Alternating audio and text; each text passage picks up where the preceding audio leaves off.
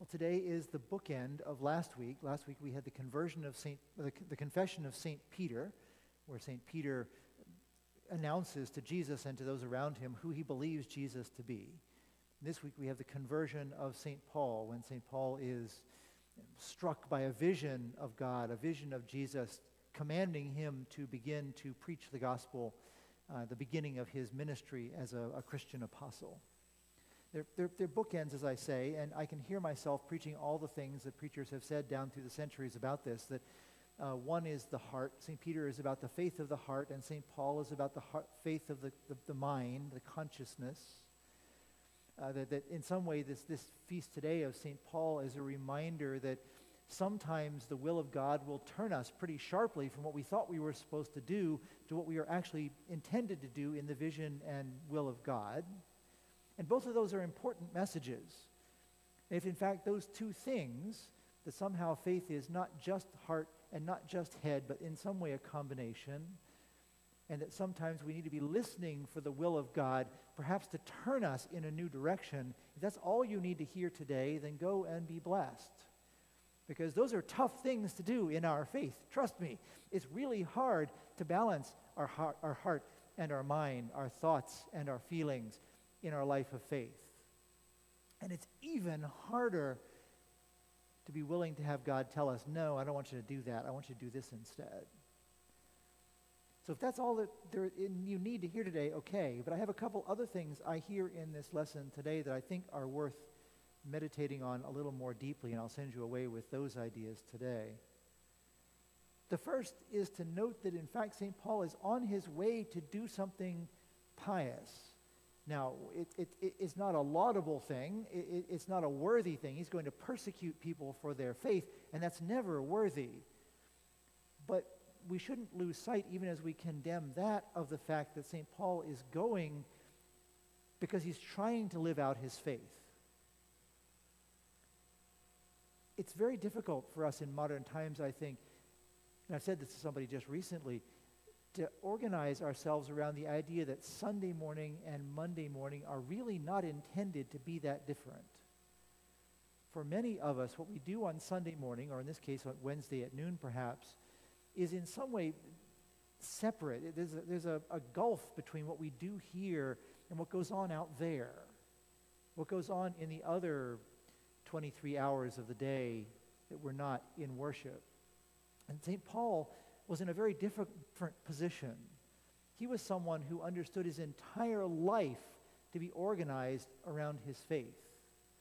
Everything he did, everything he said, was intended to be a way of living out what it was that he believed. That, I think, is worth our thinking about, that somehow this new message from God, this new direction from God came to him while he was on a pious errand. I think that's important for us to see, that in some way we have to consecrate our lives to our faith in order to be open to those new messages from God. If we're going about our worldly business most of the time, and we do this for 2 hours a week, how likely are we to hear that message coming from God? Part of the example of St. Paul is to say that by being constantly in the mindset that I am a faithful person, not spending your whole life breathing in incense and lighting candles. You have to do other stuff. But to understand that even that other stuff is in some way a pious thing appears to be important in opening our ears to what it is God would tell us. There's something about living our lives faithfully that enables us to live our lives even more faithfully. The second thing, and it's not as evident in what we heard read today, because what we heard is only one version of the story, but when Paul and his companions have this experience on the road, and it says they're all thrown down, Paul, as he gets up, discovers that he's blind. And it's only sometime later, when he goes to see a Christian leader in Damascus who isn't particularly thrilled to see him coming, but nonetheless is told to heal him and does, that he regains his sight. This is an odd idea for us, because particularly in the season of Epiphany, we imagine the arrival of God in our lives, the revealing of God's purpose in our lives to be about more light rather than less. I think, though, that there's something about the idea of being blind temporarily and then having light restored that somehow intensifies that experience. If we are to see the light, we must be willing to expect darkness as well. That perhaps, in fact, the light only comes after a period of the profoundest kind of darkness. Maybe not literal blindness, maybe spiritual blindness, maybe groping in the dark in our lives to figure out what it is God intends for us. We all have those times. Perhaps those are the times when we should expect that we are being conditioned better to receive the light when in fact it appears and we can see it. And the third thing that's worth considering is that once Paul has been given this message, has been given this job, he just can't shut up about it. It's apparent when he talks about, I said it in Jerusalem, I said it in Damascus, I went to hear those people, I went here and there, and I kept on talking. There is something about that that's really exciting.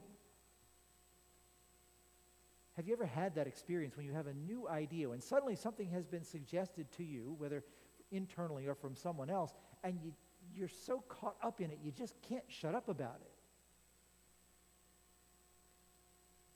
I think you and I are being told that there are times when the message will be so exciting, we just have to share it. Often in modern times, we've been taught to think of our faith as being a very internal, private thing.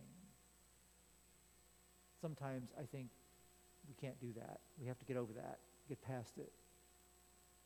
We, even Episcopalians, we, even nice, polite people, must get used to talking about our faith. One simple example of that. On Monday this week, Laura Houghton came in to do a viewing of the St. John's Bible with Connie Cooper. And she brought one of her friends from high school. She had said to this friend, I'm going to look at a really exciting Bible. Would you like to come with me? And the friend said, yes, I would. I really would. And so the two of them came together. It wasn't a whole lot of heavy evangelizing there. It wasn't a whole lot of saying, let me tell you about Jesus. It was just saying, come with me and see. Where have we heard that before? Sometimes that's all there is to it.